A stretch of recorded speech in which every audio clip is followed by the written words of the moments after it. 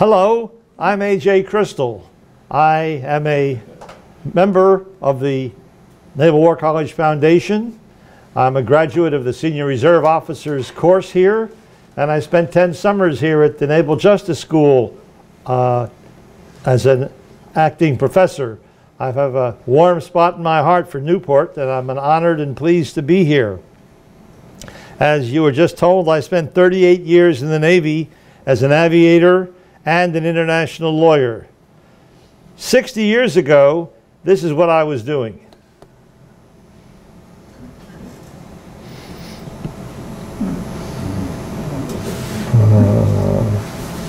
Okay. That's me. Is your gear down? I hope so. 1, 2, 3, Laura. I'm here to talk to you about an event that occurred almost 5 decades ago. Why would an incident that is almost ancient history be of interest today? I had the same question about 28, 29 years ago when I got involved in this research project. On June 8, 1967, the 4th day of the Six-Day War, the USS Liberty, a Navy overt electronic intelligence gatherer, failed to receive 5 military communications orders telling her to stay 100 miles away from the combat zone and sailed into the middle of a hot war. Only 2 days before, the United States had announced to the United Nations Security Council that the United States had no ships or planes within 100 miles of the war zone. As a result of a series of blunders by both the U.S. and Israel, the Liberty was mistakenly identified as hostile and attacked, resulting in the loss of 34 lives and 171 wounded. The incident has been investigated multiple times by both the United States and Israel, and every official investigation has concluded the incident was a tragic case of mistaken identity. Then why is there to this day any interest in the incident? When I had the honor of being appointed a federal judge, I thought my very busy lifestyle would calm down and I would have time to study, read, and write. I enrolled as an audit student at the Graduate School of International Studies at the University of Miami. I began researching and I published on terrorism. The faculty suggested that as a naval aviator for 18 years, a Navy lawyer who had been sent by the Department of Defense to teach law of naval warfare to senior foreign military officers at the International Institute of Humanitarian Law at San Remo, Italy, a civilian lawyer, and a federal judge, that I was qualified to research and write on this subject. My initial response was, who would be interested? That was 20 years ago. A year earlier, I was on reserve active duty in the Pentagon, working for the Chief of Naval Operations, when an Iraqi fighter jet fired 2 Exocet missiles into the USS Stark in the Arabian or Persian Gulf, killing 37 U.S. servicemen. A year later, that incident was forgotten. However, I soon learned that the Liberty incident was not forgotten and was brought up almost daily by conspiracy purveyors on talk shows, letters to the editor, and elsewhere. Since the 1967 Six-Day War, the United States-Israel relationship has continued to develop and become stronger and stronger to the mutual benefit of both nations. There are very few points on which to attack that relationship. The Liberty incident is a primary focus point for the anti-Israel interests. There are apparently more different conspiracy stories about the Liberty incident than about the JFK assassination. If we have time, I'll discuss a number of them later. For now, let us start at the beginning. The story began in 1956 when President Nasser of Egypt nationalized the Suez Canal. England, France, and Israel went to war in Operation Musketeer and took control of the canal. 3 significant things occurred. Oops. First, the Israel Navy captured an Egyptian Hunt-class destroyer, the Ibrahim al-Awal. When signaled AA, International Code for Identify Yourself, the Egyptians signaled back AA. The Egyptian destroyer was swiftly disabled and captured by the Israel Navy. Second, the Israel Air Force concluded that having their high command headquarters in Ramla was not effective. They moved it to the IDF High Command headquarters in Tel Aviv at the Kiryat. Unfortunately, the Navy kept its High Command headquarters in Haifa atop Mount Carmel at Stella Maris, where the communication with the High Command in Tel Aviv was by closed television. Finally, and most important, President Eisenhower and Secretary of State John Foster Dulles forced Israel to withdraw from the Suez Canal and the Sinai. In exchange, they promised that the Sinai would be demilitarized, occupied by UN peacekeeping forces, and most important, the Straits of Tiran would remain open to Israel ships. Eisenhower specifically promised that the closing of the straits would be a casus belli. So now we fast forward to 1967. Tensions were mounting. There were 14 terrorist attacks into Israel from Syria. Syrians were shelling farmers in Israel from the Golan. Syria and Egypt were making bellicose statements. Here's an Arab cartoon showing Nasser kicking Israel into the sea, and his quote on May 30th, 1967, "Our basic objective will be the destruction of Israel. The Arab people want to fight."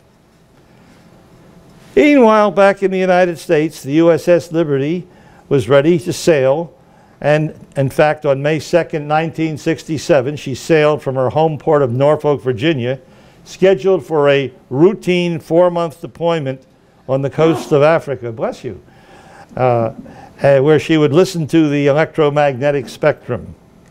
Incidentally, I hear that they're trying to talk about 8-month deployments now instead of 6, but hopefully that may not happen. May 14, 1967, Egyptian Field Marshal Amir ordered Egyptian troops into the Sinai and put the Egyptian army on alert. Next, Egypt ordered the UN peacekeeping force, commanded by Indian General Reiki, out of the Sinai. The UN complied. A week later, on May 21, 1967, President Nasser announced that he was closing the Straits of Tiran. Now, we had excellent communication with Israel, and we knew what was going on in Israel and on Israel's side of this event. But in Egypt, the U.S. ambassador, Lucius Battle, had left his post and returned to Washington. I interviewed him later in Washington, and he had not yet been replaced by Ambassador Nolte, who had not presented his credentials to President Nasser. And Nasser wouldn't speak to a deputy chief of mission, so the U.S. had no knowledge, or no specific knowledge, of what was going on the Sinai, whether what Amir announced was true, and they were concerned. I had the honor of interviewing Secretary of State Dean Rusk at Athens, Georgia, and he confirmed to me the excellent wide open communication between the U.S. and Israel, and the lack of communication between the U.S. and Egypt.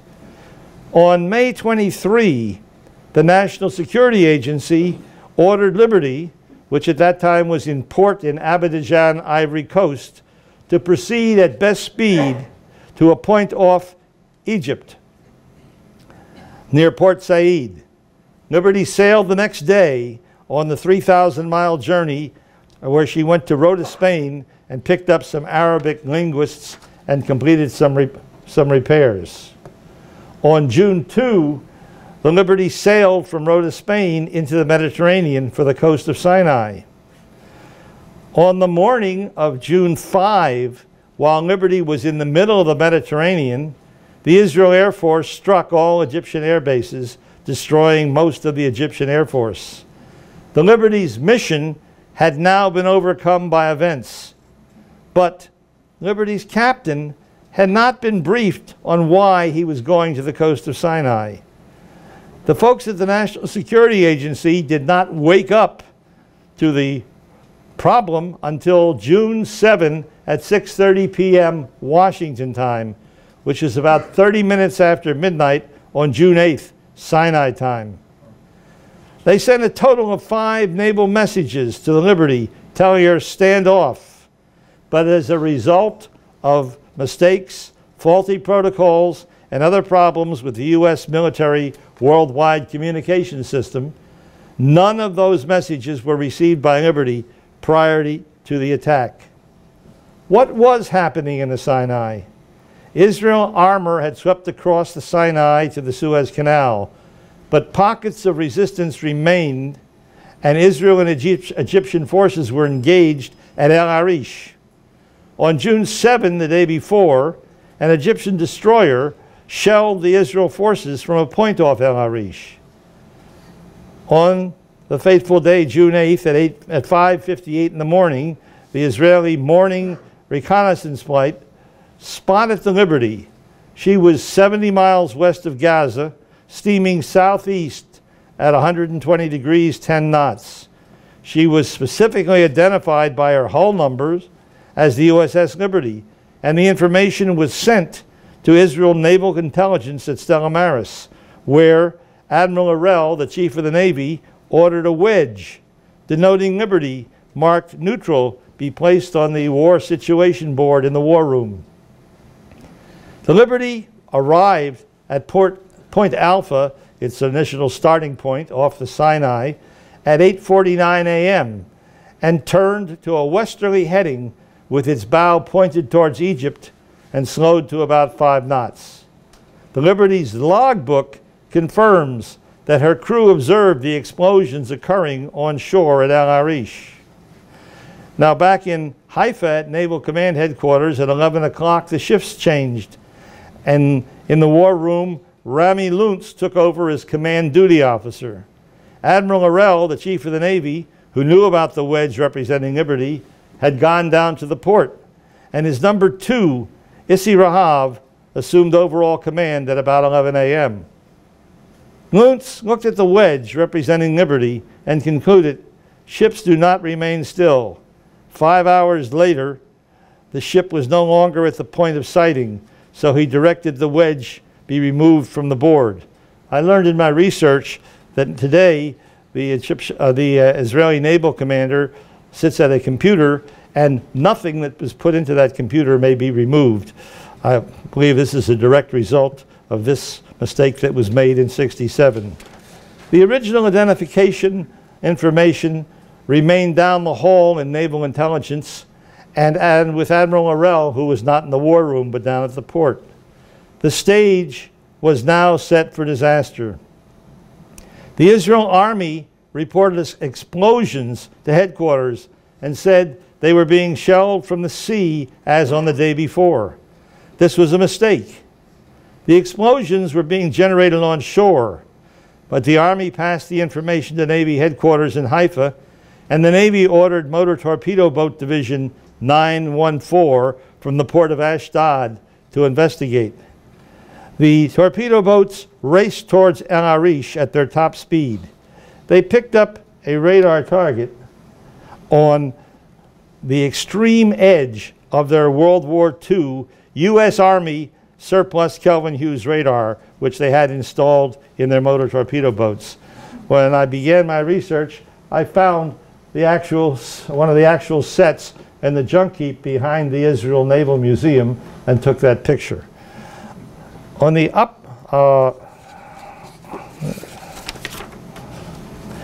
the 20-year-old combat information officer miscalculated Liberty's speed at 28 or 30 knots. Of course, he was under the impression that the Liberty was a destroyer, which is a normal speed that a destroyer might make. The MTB division commander concluded they could not catch the target and called for air assistance. Now, anyone who knows of the rivalry between the Israel Navy and the Israel Air Force would be certain that if the Navy thought it could catch the target, they would have never have asked for assistance from the Air Force. The Navy in Haifa called its Air Force liaison officer, Lieutenant Commander Pinchas Pinkazi, in Air Force headquarters in Tel Aviv and told him to request air support. Air Force headquarters in the Kiryat was a large room with a World War II type plotting table and a two-story structure overlooking the table. On the upper level sat Air Force Commander General Mati Had. To his right was Rafi Harlev, his deputy. Further right was the Chief Air Controller Shmuel Kislev and his deputy. To Had's left, behind a sliding glass window, sat Shaiki Bereket, the Air Force Chief of Intelligence. Under them, on the floor below, sat the air defense officers and the naval liaison to the Air Force, Lieutenant Commander Pinkazi. Pinkazi picked up the phone and called Mati Had and was told the Air Force was too busy to provide air for the Navy. Pinkazi reported back to Haifa and was told by Naval Headquarters to be more aggressive. He got up and went upstairs to ask General Had face-to-face for air support. Now for a moment we must digress to the night before, June 7, 1967. Israel radar reported 3 images of ships proceeding along the coast of Israel towards Tel Aviv. The Navy dispatched its 3 destroyers to engage them. The weather was broken clouds. The Air Force sent a flight of Mirage 3C aircraft to the scene. The pilots reported seeing 3 wakes on the surface and asked permission to attack. Admiral Arel, the commander of the Navy, said, "Hold." And General Had, the Air Force commander, got testy and said, "My planes are getting low on fuel. If we cannot attack, I'll have to send them back to their base." Admiral Arel said, "Give me illumination." One plane dove below the clouds and dropped a flare, and there were the 3 Israel destroyers. The radar targets had been false images. There were no enemy ships. So the next morning, when Pinkazi asked Had for air support face-to-face, Had said, "What is this? Another Navy wild goose chase? Do you have a target?" Pinkazi was on the spot. He replied, "Yes." So Had told his Chief Air Controller, Shmuel Kislev, to give the Navy air support. Here is where the Liberty had its first bit of luck on that sad day. The Deputy Air Controller said, "We have Menorah flight, 4 Mirage 3C aircraft armed with iron bombs en route to the Suez Canal to bomb SAM sites." Kislev said, "No, that mission is too important. Let Menorah go. Look for a flight that is ready to come home." So they searched and found a flight of 2 Mirage 3Cs doing combat air patrol over the canal. Now, why was this lucky for Liberty? In World War II, at Midway, U.S. Navy dive bombers armed with iron bombs attacked the Japanese fleet and sank 3 aircraft carriers in 10 minutes and mortally wounded a 4th, which sank the next day. The deputy identified Cursa flight, 2 Mirage 3C aircraft flying combat air patrol over the canal, armed with air-to-air combat 30mm cannons. He told Cursa, "Fly to El Arish with the order, if you can find a warship there, you may attack it. But be careful, we have some of our Navy ships in the area." Cursa flew to El Arish, and notwithstanding authorization, if you can find a warship there, you may attack it, Cursa first established communication with the torpedo boats and further confirmed that the Liberty was some kind of military ship before attacking. Cursa and his wing attacked, flying head-on at the Liberty. This picture is from the U.S. Navy Court of Inquiry record. It was taken aboard the Liberty during the attack. I can't tell you if it was taken by Captain McGonigal or the ship's photographer, because they both indicated they took pictures, and the record doesn't indicate who was the photographer. But the Mirage 3C, there it is. And what do you think? Could they see a flag on the ship at that distance? And there in the water are the splashes from the 30mm cannon shells. The attacking aircraft is already firing at the Liberty at that distance. Now, an American flag was hoisted on the Liberty. Some conspiracy purveyors argue that the aircraft should have seen Liberty's American flag, which they say was flying. But a 5 by 8 foot flag would not have been visible beyond a distance of 1,323 feet, and the attacking aircraft would have broken off their attack at no closer than 2,500 feet. Look at this attacking aircraft and think, do you think that they could see a flag? The visual acuity formula, which you can verify with any physicist or ophthalmologist, tells you that you can't see a flag, a 5 by 8 flag, any further away than 1,323 feet. But let us assume that the attacking aircraft flew inside the 1,323 feet viewing distance. What would a pilot see of a flying flag on a head-on run? Well, here's the flag, and if you're flying head-on at it, what do you see? The leading edge of the flag. There is no question the flag was hoisted, but was it flying?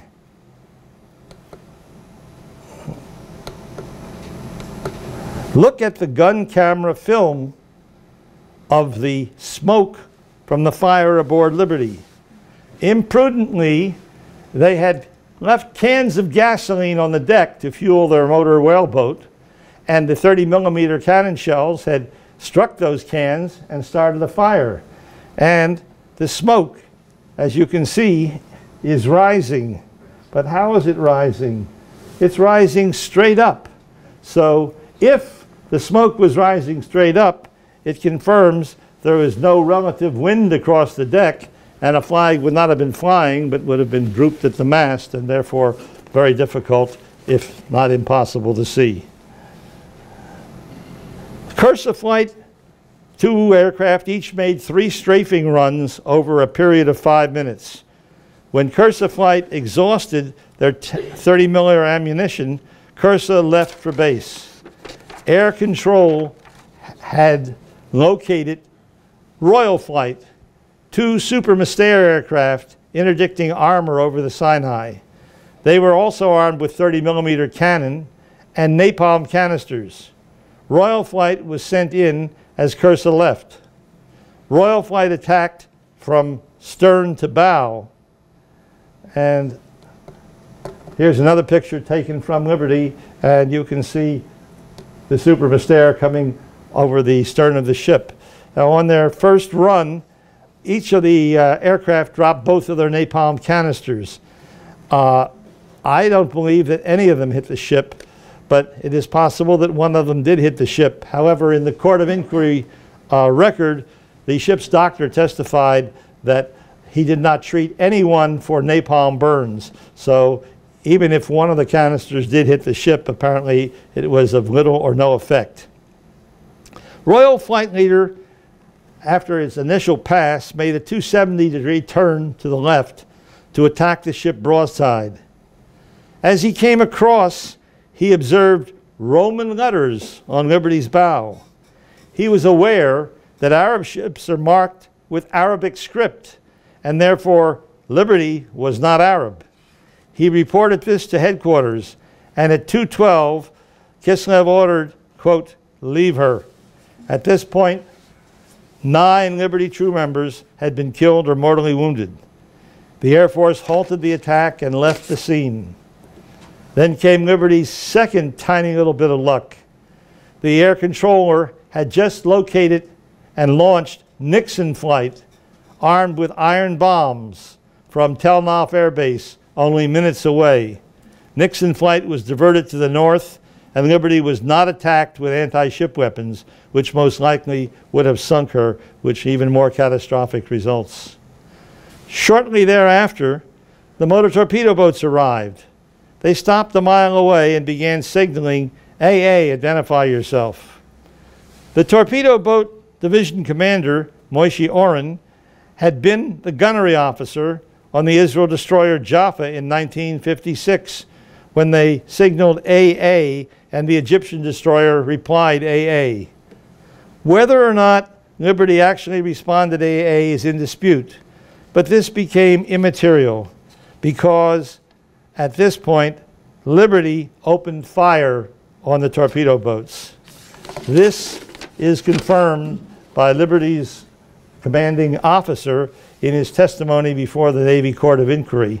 In fact, he went so far as to say that he was certain that there was no question that the people on the motor torpedo boats could see and know that they were under fire. Oren's response was to ask permission from Navy headquarters for a torpedo attack. Oren radioed Navy headquarters in Haifa with the request. Captain Issi Rahab, the second in command of the Navy, had just received a phone call from the Air Force in Tel Aviv, advising of the concern about the identification of the ship. Rahab said, "Hold up, we have doubt about the ship's identification." It is not recorded, but I can imagine what Oren said to Rahab. "You SOB, you're sitting there warm and dry and safe in Haifa. That ship is shooting at me. I have no doubt about its identification. It's hostile." The argument was persuasive and overwhelming. Rahab gave the okay for the torpedo attack, and tragically 25 more Americans died from a torpedo which struck the middle of the Liberty. Now, following the attack, Israel rescue helicopters arrived at 3:12, 44 minutes after the attack was over. A helicopter saw and reported an American flag on the ship. Conspiracy purveyors love to tell that an Israeli pilot was recorded reporting an American flag on the ship, but they neglect to tell that the pilot was not an attacking pilot and that the sighting was 44 minutes after the attack was over. 4 interesting things happened.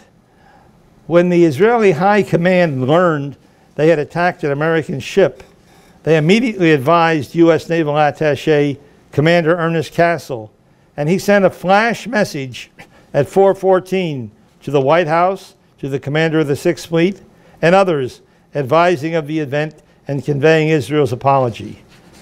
The Cassell message had this curious effect of generating waves of relief.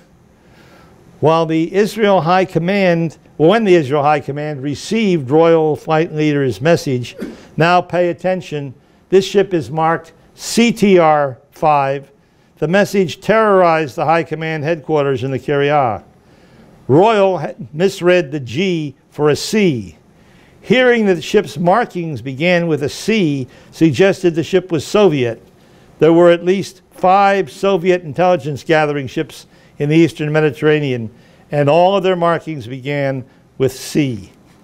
If Israel had attacked a Soviet ship, it would be an excuse for the Russians to enter the war on the side of the Arabs and take away all of Israel's gains. When it was determined that the ship was attacked by Israel and not Soviets, a wave of relief swept through the Kiryat. Now, President Johnson was in his bedroom on the morning of June 8th when he got the first message by telephone from Walt Rostow that one of our ships had been torpedoed in the Mediterranean. With him was George Christian, his press secretary, and George Christian told me the president looked at him and said, "George, if this is an attack by the Russians, it looks like we'll have to go to war."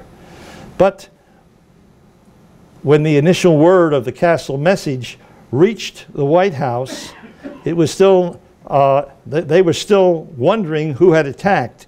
Johnson had ordered his national security team to meet in the Situation Room, and they sat there fearful the attackers were Soviet and wondering what would be or should be the U.S. response. Should it be a strike back at Russia? Is it the beginning of World War III? Are we on the edge of a nuclear exchange? And then Castle's message arrived. And here's the team in the Situation Room. You can see Dean Rusk and George Bundy and Clark Clifford. And the president is standing under a clock. And if you look at it closely, you'll see it's right around 11 o'clock. And that was about the time that the message arrived, advising the United States that the attack had been by Israel and not by the Soviets. And as a result, a wave of relief swept through the White House Situation Room. The attacker was our friend Israel, not the Soviet Union. World War III was off the table. But out in the Mediterranean with the Sixth Fleet, Admiral Martin was aboard his flagship, the Little Rock. And his staff had the same concern as Washington, except it was more immediate. The USS Saratoga, one of two carriers, Saratoga in America, that were steaming with the Sixth Fleet, was steaming alongside a Soviet destroyer. They had their guns pointed at each other. Should the United States open fire first? Were the Soviets about to open fire? When the Castle message reached the bridge, the flag bridge of the Little Rock, a wave of relief swept through the flag bridge. It was not time to start fighting with the Russians. Finally, at the U.S. Embassy in Cairo, where the initial report of the attack had been received, there was deep concern that the Egyptians or the Soviets had attacked the Liberty, and that would bring the U.S. into the war on the side of Israel. Now, the U.S. Embassy, this is the old one, was in the heart of Cairo. I'd been there, and in my opinion, it's since been rebuilt, but in my opinion, it was the least secure and most unprotected U.S. embassy in the world. The embassy was under siege by street mobs, and it was uncertain if the Egyptian army or police would continue to protect the embassy. When the Castle message was received confirming that Israel and not Egypt or the Soviets had attacked Liberty, Ambassador Richard Parker, Ambassador Parker was a wonderful gentleman. He served as ambassador to 3 Arab states, and he was very helpful to me in my research. Sadly, he passed away in January. But at the time, he was a political counselor in the embassy and confirmed that a wave of relief swept through the U.S. Embassy in Cairo. Well, back in Israel, Israel provided Castle with a Super Freelon helicopter, and he flew out to the Liberty and was the first U.S. person to reach her. The aircraft of the Sixth Fleet were hours away, and the ships almost a day away. Castle was initially mad as hell.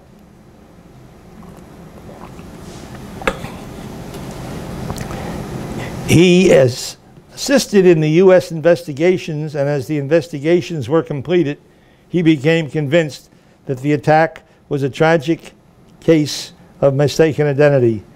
Here's what Captain Castle told Thames Television in 1983.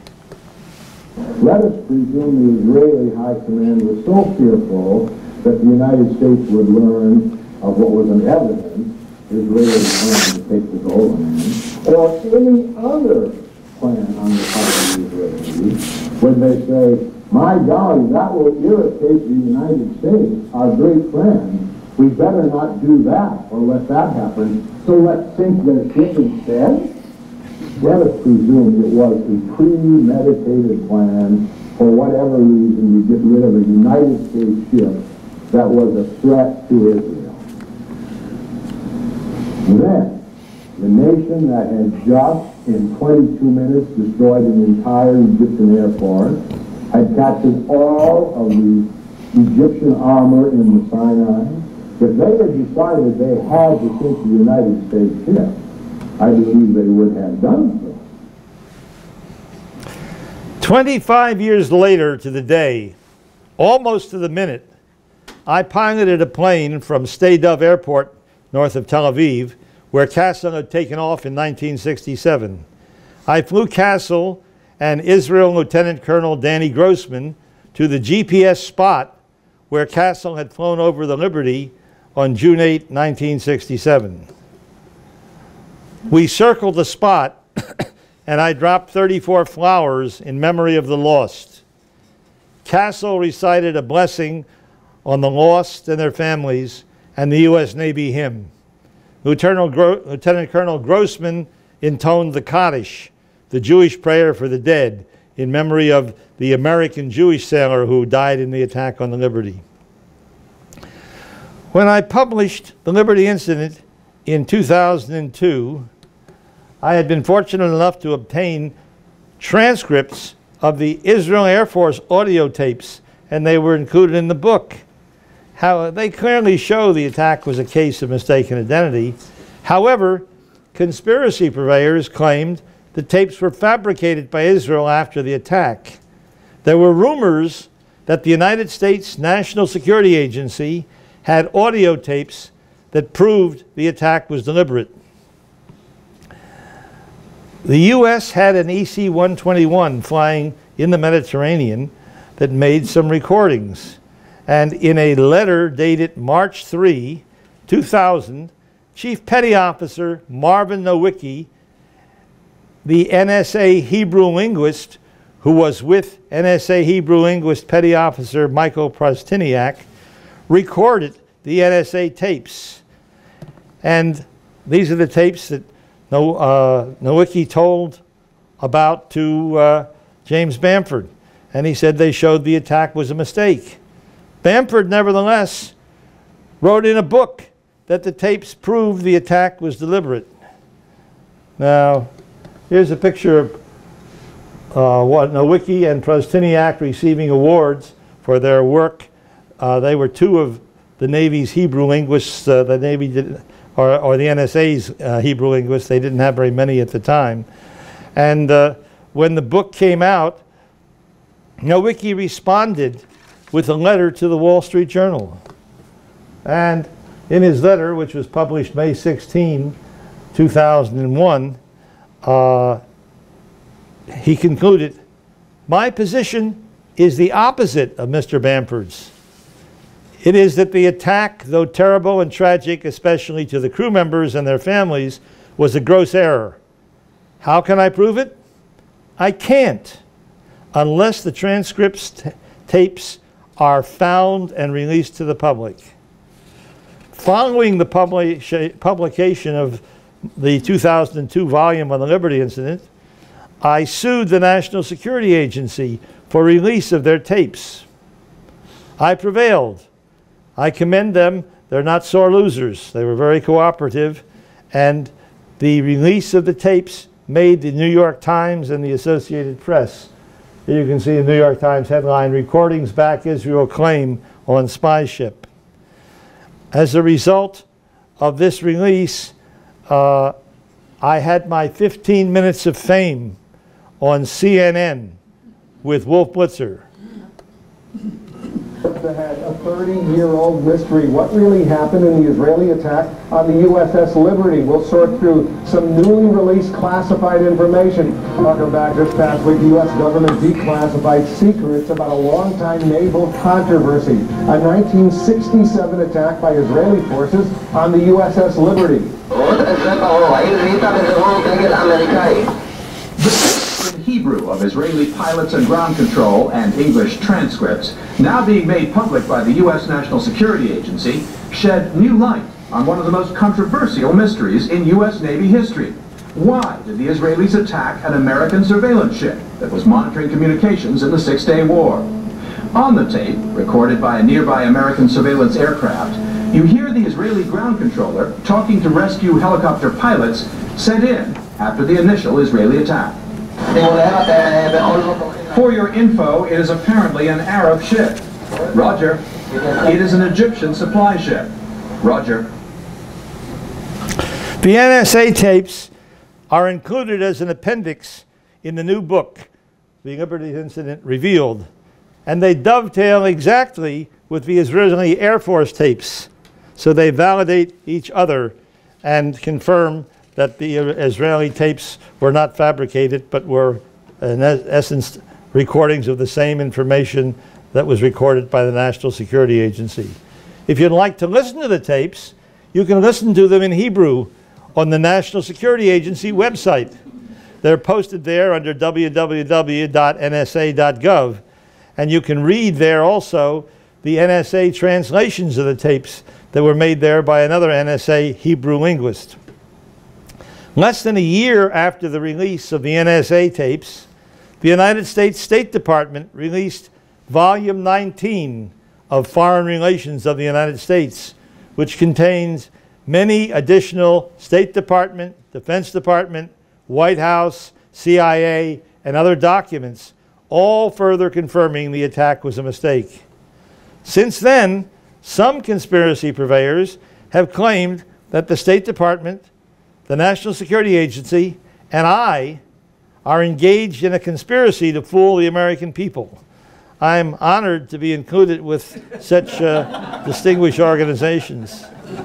I will admit that I was invited by the State Department to appear and speak on January 12, 2004, together with the historian for the State Department, the historian for the CIA, the historian for the National Security Agency, at a symposium in the Loy Auditorium at the State Department. At that event, I presented a paper on the incident, co-written by me, together with Captain Ernest Castle, who you saw a few moments ago, and by the CIA Chief of Station in Tel Aviv in 1967. In the earlier book, that's how he's identified. However, since then, he's come out, and his name, John Haddon, is on the article that Ernie Castle and I wrote together. I was also thereafter invited to speak at the National Security Agency Symposium on October 12, 2009. Perhaps it was best stated by Richard Hickman. He was the National Security Agency Hebrew linguist who translated the NSA tapes at Fort Meade for the NSA. Hickman was in the Navy in 1967 and was one of the few Hebrew linguists at NSA. He had sailed with the Lopez on a cruise together with an NSA civilian named Al Blue. And here's what he had to say. Al Blue, the NSA Arabic linguist, was a friend of mine. Incidentally, Al died in the attack.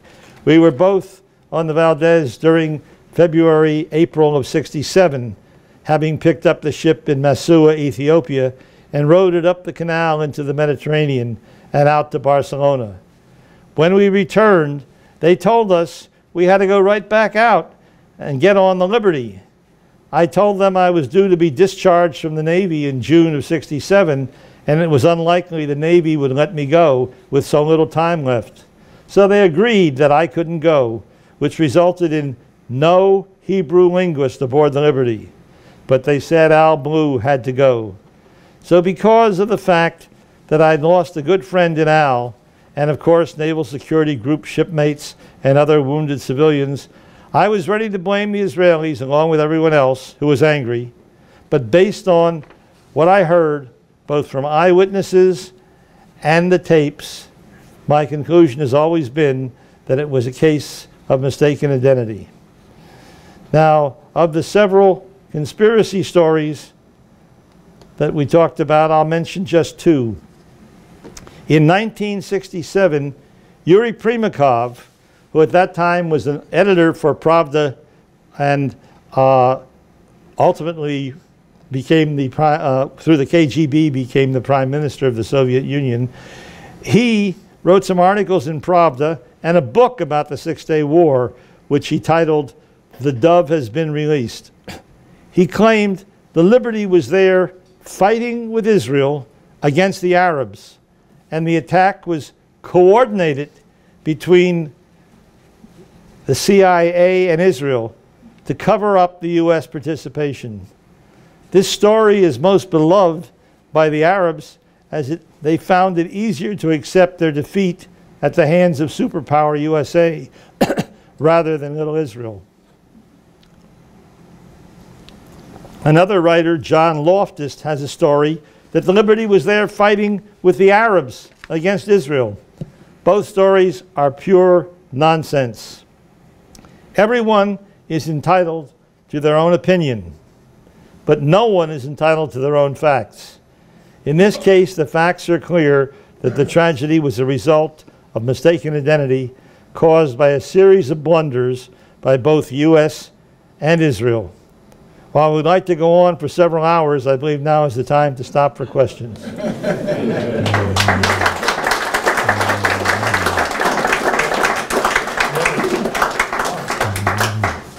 Yes, sir. Was the seaworthy? Was the Liberty seaworthy after the attack? The Liberty, after the attack, well, they were sailing parallel to the coast. They turned north out to sea, and they sailed a while with the fires burning, and they had a lot of mechanical problems, and ultimately the ship became dead in the water. The ship was reached by the Davis and the Massey sent by the 6th Fleet, but almost, not quite 20, about 23 or 21 hours later. And at that time, the Davis put on board a gentleman named Paul Tobin, who many of you may have known. He ultimately became the oceanographer of the Navy, and then he was the director of the Naval Historical Center in Washington.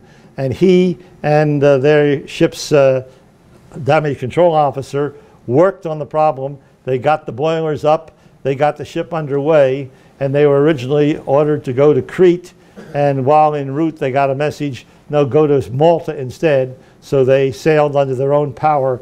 The Navy tugboat Papagaia was also sent to the scene to tow them, but it wasn't necessary. Liberty could proceed under its own power, and the Papagaia trailed a quarter of a mile behind, watching for anything that might wash out the hole in the side of the ship so that no secret documents were lost.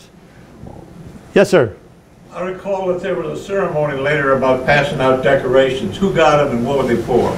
Well, there were several ceremonies. One ceremony was, well, I mean, there were many Purple Hearts, many Bronze Stars, many Silver Stars. One Silver Star went to Commander Maurice Bennett.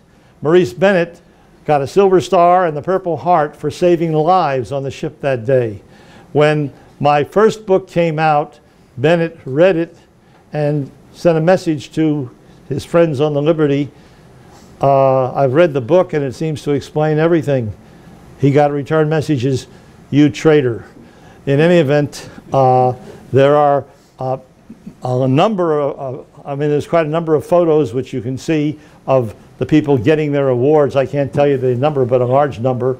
And then there was a separate award given to the captain of the Liberty, Bill McGonigal. And Bill was awarded the Medal of Honor. And it was awarded at the Washington Navy Yard. And some people said that this was a slight by the president.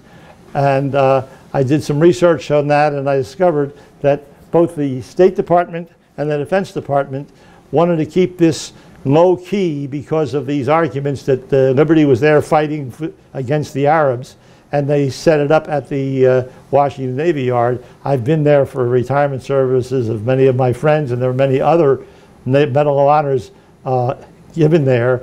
But in any event, there was a story that President Johnson gave 13 Medals of Honor at the White House the same day that McGonigal got his Medal of Honor at the Navy Yard.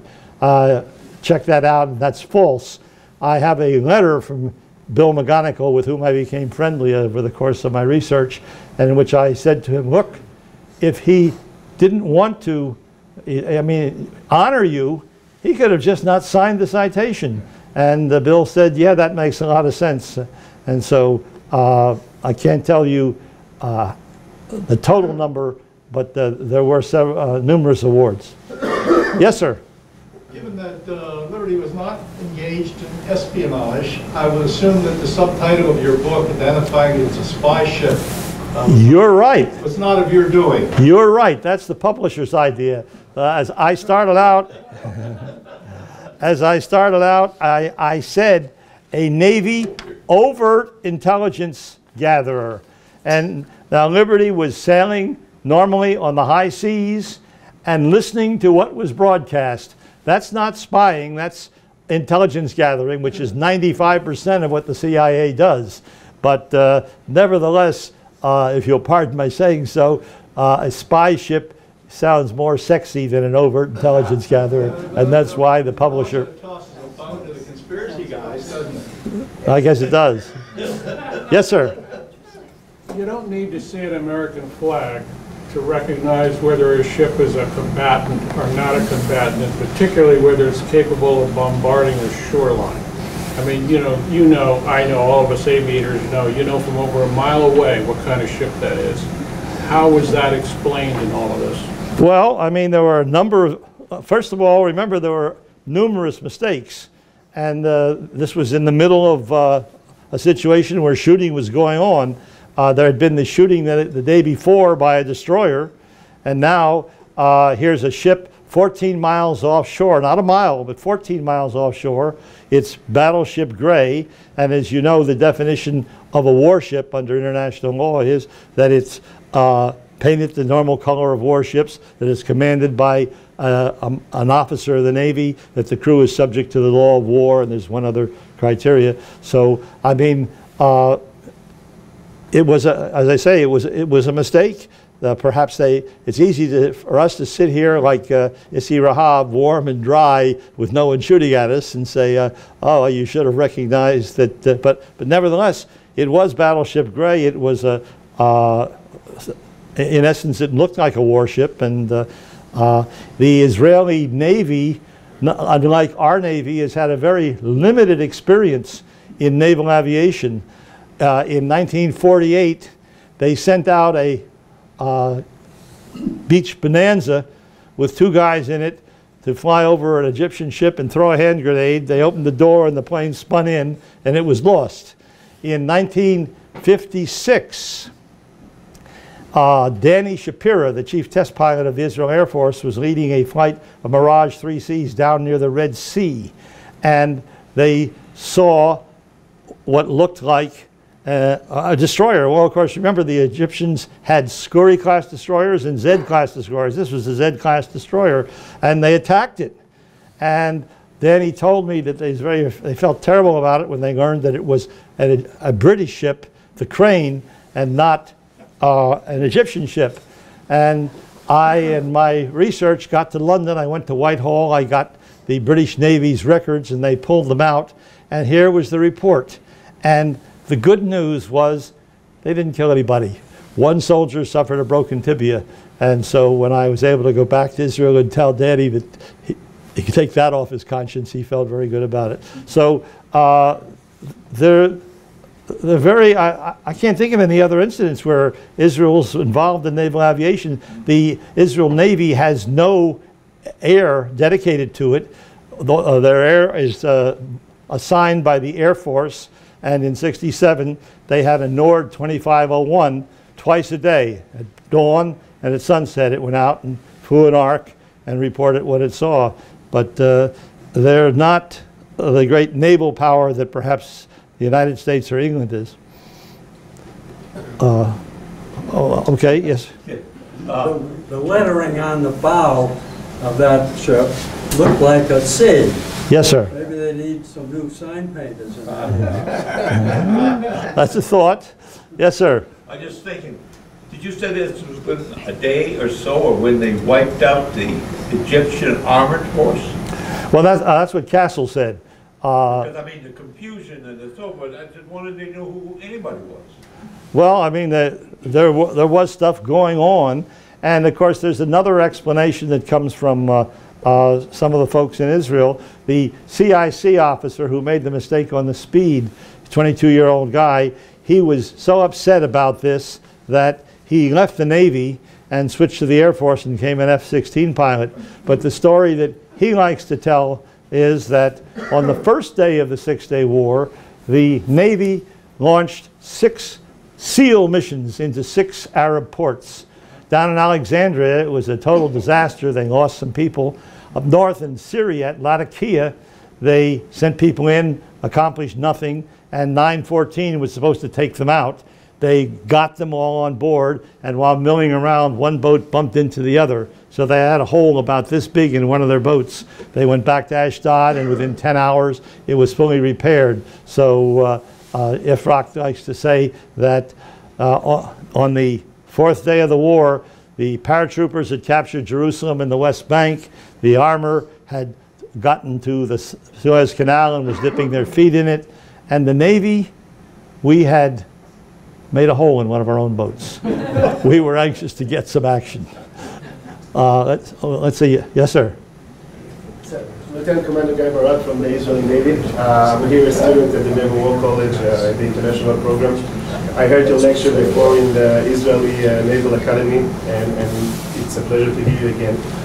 First of all, I would like to say that until today we're not counting on our pilots to recognize ships at sea. We will leave it to the Navy people, not to our aviators.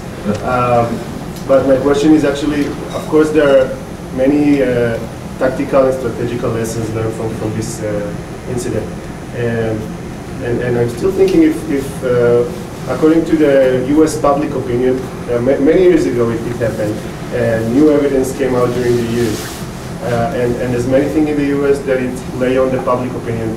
How do you train the public opinion today on this incident, regard to all the stories that people tell, and not seeing the facts as you perform it? Well, to tell you the truth, what started out as a one-year project and is now in its 29th year is a bit of a disappointment, because when I started the project, I thought, okay, I'll research it, I'll gather the facts, I'll publish them, and that'll be the end of this. No, there are people who, for example, American Educational Trust, founded by two former State Department Arabist-leaning people, publish a slick magazine out of Washington. There's a fellow named Paul Findley, who was a congressman from Chicago, who founded the Liberty Veterans Association. And these people basically are anti-Israel and are not interested in facts or truth. They're interested in attacking Israel. And so what I thought was going to be a simple matter of laying this to rest in a year, 29 years later, there are still people out there every day telling conspiracy stories. And of course, when they're told and there's nothing in opposition to them, many people believe them. So, yes, sir. That wasn't the only attack on an American intelligence gathering ship. Some years later, another lonely ship was attacked and captured by the North Koreans. That was 9 months later, the Pueblo, and as a matter of fact, there's a very excellent writer, Phil Goulding, who was Undersecretary of State for Public Affairs, who wrote a very excellent book called Confirm or Deny. One of the things that I've taken from his book and never forgotten is he says, whenever something happens at a distance, the first message that you get is either incorrect or incomplete. But he told in his book how he argued with state and defense that they should tell the truth what the ship was doing there. And the argument that overcame that and resulted in a phony press release was that, oh, these ships they're going around the world and they're welcome everywhere, and if we tell what they're really doing, they won't be welcome. So they made up the phony press release, but it didn't work. And as you pointed out, the Pueblo was captured 9 months later. Their captain was, as I recall, was court-martialed. And in case you're interested, the ship is still on the Registry of Naval Ships, although it's docked in North Korea. And if you can get to North Korea, you can visit it as a tourist attraction. Do we still conduct these surveillance? No, about this time, these ships became obsolete because we got into satellites. Satellite can go at an altitude where there's no human life involved, listen as well or better than these ships could do, and so within the next few years they were all phased out and shut down. Yes, sir. Administrative matter, the judge will be here as long as you can keep him here, it being 2 bills plus a little bit. Let's consider the 8 bills itself over and release those of you who have other tasks to go to. Thank you so much.